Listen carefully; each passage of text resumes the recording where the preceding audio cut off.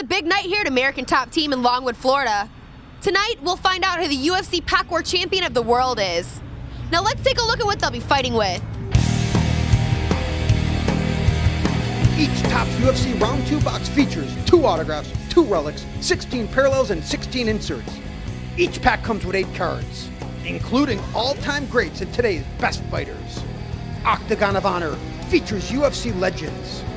Bloodlines spotlight the national heritage of 25 fighters, including autographs. The set includes a historical view of some epic fights and classic fight posters. The relic cards, outstanding. The autographs, impressive. The relic autograph cards are gonna wow ya. Wow. And now, it is the time Topps and UFC Pack Wars fans around the world have been waiting for. We are live at American Top Team in Longwood, Florida. It's time! 16 packs to determine the undisputed UFC Pack Wars Champion of the world. Introducing first, and ripping out of the blue corner, he's a Topps TV veteran, Ultimate Fighter 6 favorite, and Packamaniac, Ben Saunders!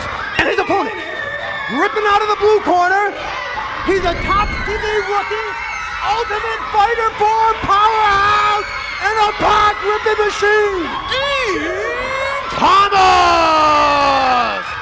Let's get ready to rip on!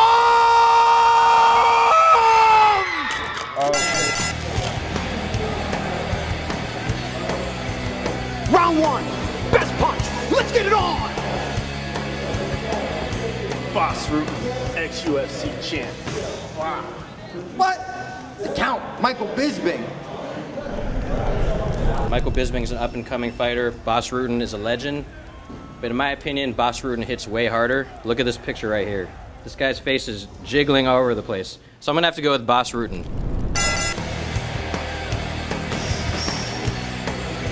You ready? You ready? Best heavyweight.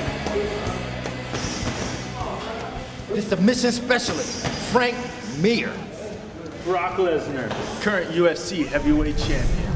Right now, Brock Lesnar is just too powerful for any heavyweight out there. So for best heavyweight, it's gonna be Brock Lesnar for the next couple of years, in my opinion.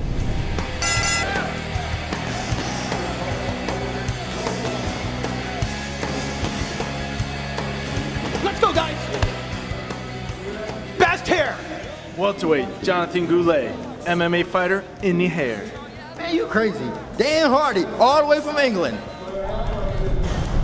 I don't know how much grease or oil he puts in his hair, but Dan Hardy's hair never messes up in any fight he's ever been in. It stays straight up. So best hairs are gonna have to go to Dan Hardy.